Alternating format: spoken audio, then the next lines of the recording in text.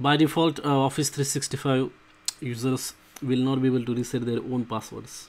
Only administrator has to reset the password for users, but this is a tedious process. Like, users should be allowed to reset their own password.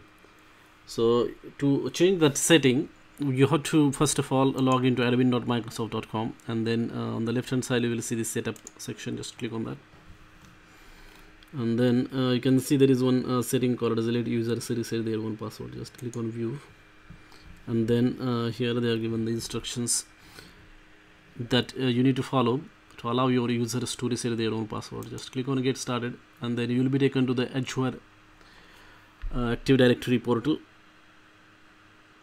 So from Azure Active Directory portal, you should be able to let users reset their own passwords.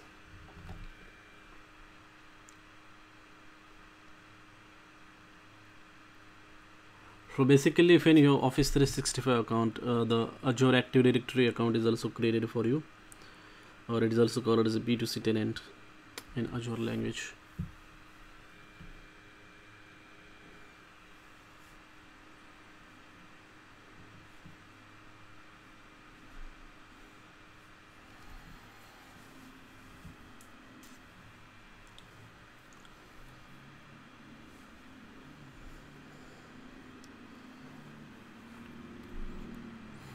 So you can follow the instructions from this blade, Active Directory menu blade, and then let the users reset their passwords.